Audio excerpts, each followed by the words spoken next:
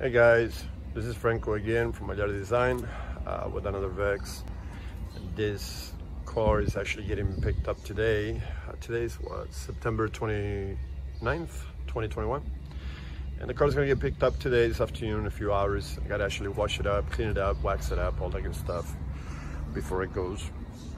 And I just wanted to show you a little bit more about this actual particular build.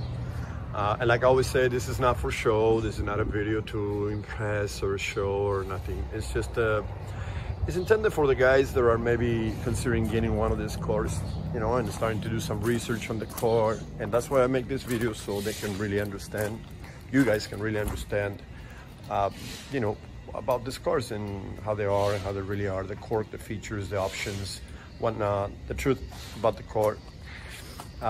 So that's the reason why I do this.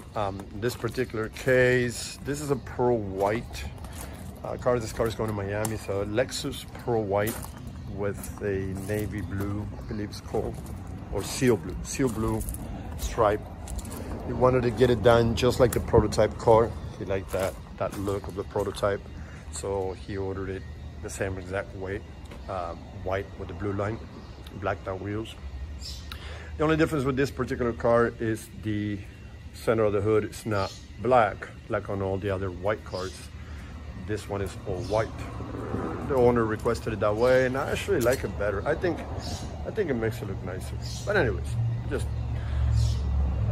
this is a 2003 986 Boxster S stick shift, and like I said, it's going to Miami. Very cool guy, very cool owner.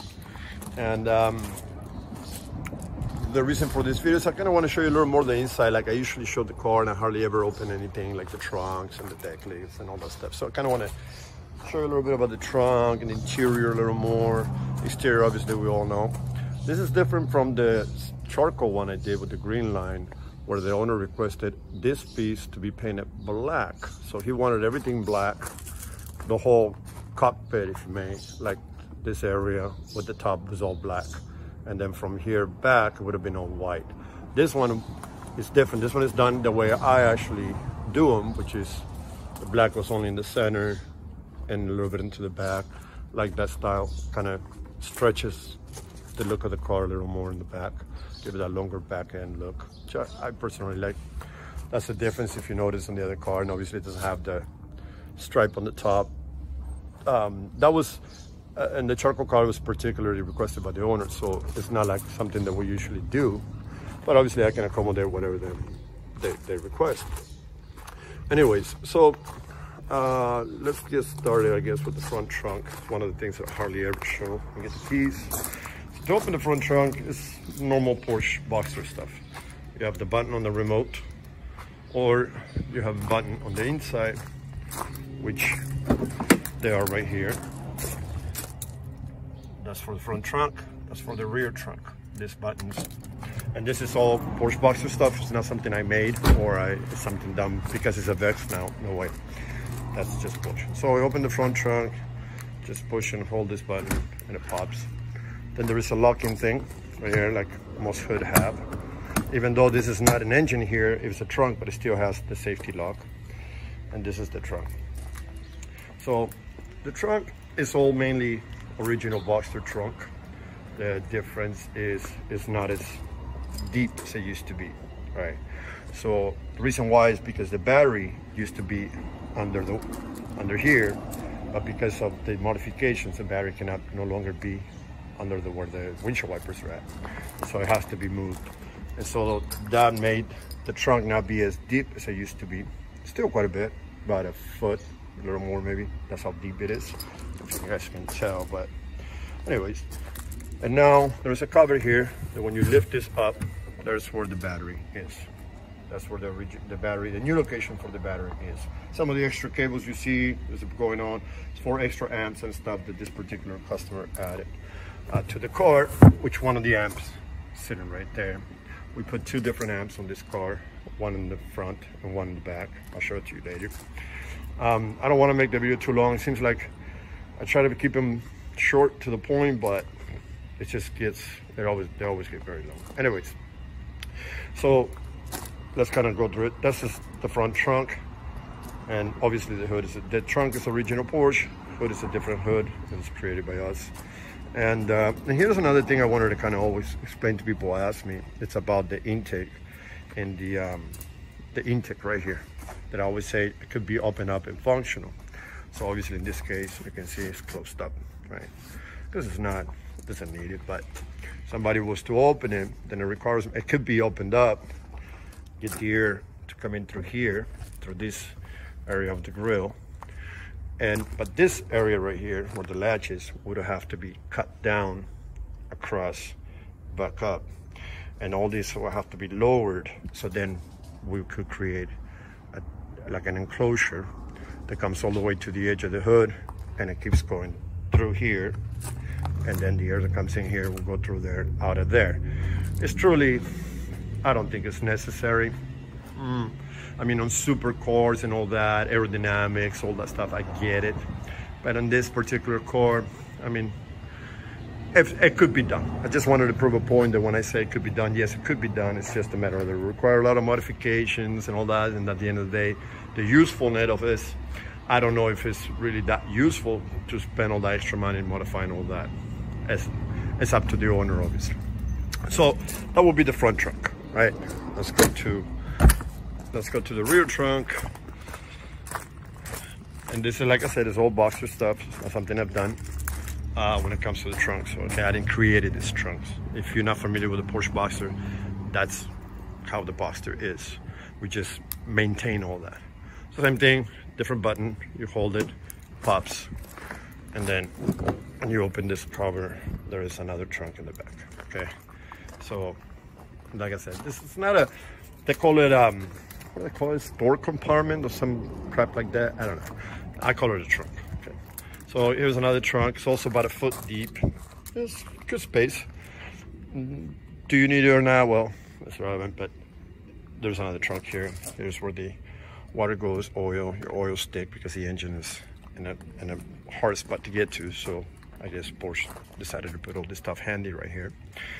And that would be, like I said, I want to rush through this so I don't make it too long. That's where the rear trunk is, how you open it. You also have different access to it from to open it, I mean, from the inside, like I said, with those 2 buttons. Then I'm going to show you in a little bit how to open the hatch, but I'm going to have to put the phone down for a second because I can't do everything with one hand. Anyway, actually, let's do it right now. So that would be a trunk, that would be another trunk. And then there's this area, that's where I store the top and where the engine is. And to open that, we have a lever in here that when you pull it, it'll unlock it. It just did. And then it can be open. I'm gonna put the phone down. I'll be right back with you guys. Okay, so here we go. Here's the deck lid open. And yes, there's a stick. Okay, the stick is not bent. It's actually curved that way on purpose. Because when you put the top, most likely you're going to be in the driver's side of the car.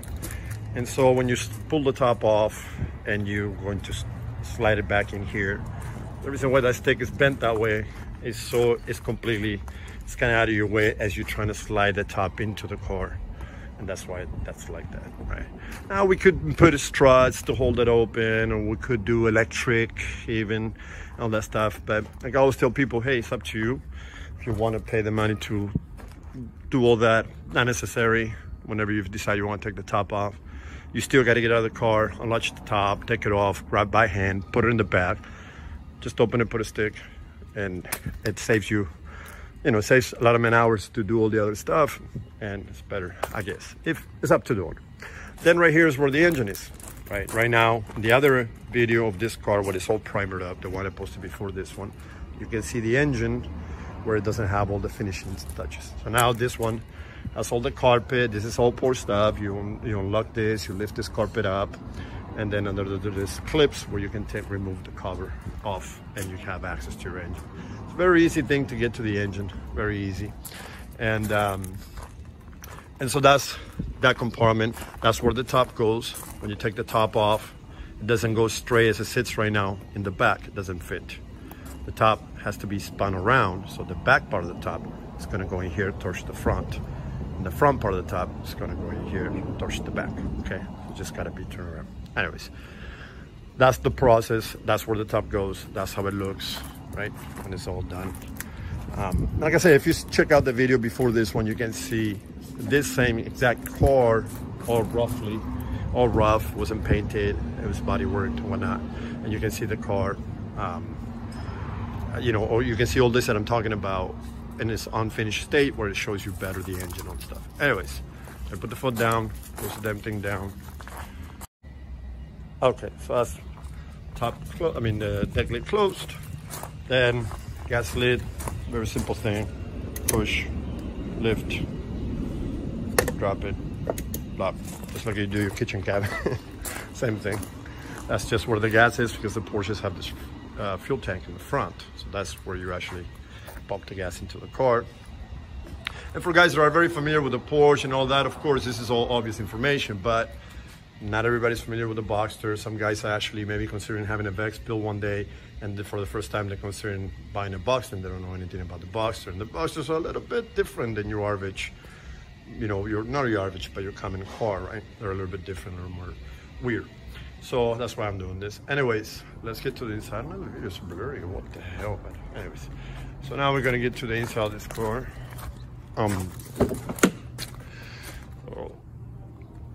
This is the inside. Obviously, like I always say in all the other cars, we try to maintain as much possible the original dash and interior of the car. We enhance it with some of the carbon fiber stuff, and those are just overlaid, you know, stitched up leather carpet looking thing. You can pick them up online. It's nothing special. We didn't actually redo the floor, reupholster the floor, no. It's just an overlay over the original carpet, but it looks real nice. It's inexpensive, and so it can be easily swapped out if you ever have to.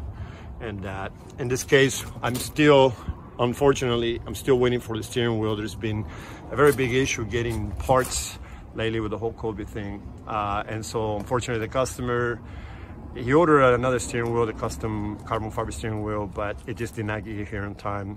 So he had the option to wait. Hey, he had the option to wait for the other steering wheel and hold the car here, or take the car and then I guess we'll mail him the steering wheel. He's gonna put it on himself. Not professional, but it's the reality. Anyways, so the seats were done, completely redone, stitched up again, put a Vex logo, and it's got the Alcantara in the middle. The reason why we try to let people to use Alcantara all suede in the middle is because it's real nice when it comes to the sun, like you can see right now. It doesn't get as hot as leather wood, and it doesn't burn you, practically, let's put it that way. It's nice in that aspect of it. But some people don't like the suede. Anyways, that's that. The other thing we do, it's the touch screen, right? So we install a touch screen, 9-10-inch touch screen. And, you know, like I said, everything was enhanced a little bit, just try to give it a better, nicer look. The reason why I don't like to touch all this stuff, it's not because I cannot swap it out. Obviously, if I can do all this to this car, I can easily remove this dashboard, throw it out, and create a whole new dashboard. The thing with that is the airbags systems on the car will have to be deactivated, because they're designed to work the dash. It's not just for looks. When they designed it in case of a crash to everything around it works with the airbag and whatnot. And so I don't think is that necessary, unless you're the type of guy you want to fool people into thinking this is, oh no, I pay $1 million for this car, which is, you know, that's not me. People ask me when I drive these cars around, what kind of car is that? It's a Porsche Boxster that has been customized. That's exactly what I say. So I have no problem even keeping the badge here, but to each his own, right? Everybody decides what they want. So we try to make it as clean as possible, as nice as possible. This car right now is not cleaned up anyways, but this is how it looks. Here's where the latch is for the top, right? And you know, just try to that's the reason why I keep all this. Everything functions as it should. The AC functions well, the gauges, everything works perfectly, right? And that's one of the reasons why I try to maintain this interior as possible. But if somebody wants me to do a whole custom interior, I can do it. It wouldn't be done for the same 45 grand, but we can redo all this and get you the interior you want. But we have to deactivate the airbag systems, and obviously it's not included in 45 grand. And also one more thing I wanted to talk about the 45 grand. So what does this 45 grand mean? 45 grand means is the minimum standard I will build this car for, okay? Now, that doesn't mean the 45 grand is gonna give you a SEMA-like show car, fit and finish, a $20,000 paint job. No, not gonna happen, okay? So $45,000, this is a particular, right here is a $45,000 bill. What you're looking at right now, this is just the standard bill of a Vex. This is not an upgraded version of the Vex or nothing. The only upgrade this car has is little accessories, like for example, the interior with the carbon fiber and whatnot. And this customer in particular, he wanted to have a tremendous sound system. So he added this. These are all Fosgate, so everything's very expensive items, but the whole boom box with the amp in the back and amp in the front, 4 Fosgate speakers throughout the door. So this is the stuff that, yes, he did pay a few bucks extra for that, because that's not, you know, it's something that he added to the car. When it comes to the build, what you're looking at, it's a $45,000 bill, okay? Is it perfect? No. And the video may look super perfect, and I'm not saying that the car has any problems, but I mean, can we do a better paint job? Of course. Can I use better name brand wheels? Sure. Can I put a better name brand stereo? Or, of course. But a lot of people are saying 45 grand, you know, yeah, 45 grand is not going to give you a SEMA show car, which is another trick of the trade. And a lot of people, what they will do is they would show you a $100,000 show car when you're ordering a $50,000 car. That's a very big difference between a show car that costs $100,000 to build compared to a $50,000 car. And that's what I like to do these videos the way I do, raw, show you all the insights. This is not, and I want people to understand that you can upgrade anything you want on the car. You're not limited to the $45,000 bill. I can stretch the cars, make it into a limousine if you want. Sorry about that. So I can stretch this car, turn it into a limousine if you want. But obviously that's not gonna be done for 45 G's, right? Anyways, you guys get me. Just wanted to show you a little bit before this car leaves. Right now when it gets picked up, I'll make a little video of it getting picked up and all that good stuff.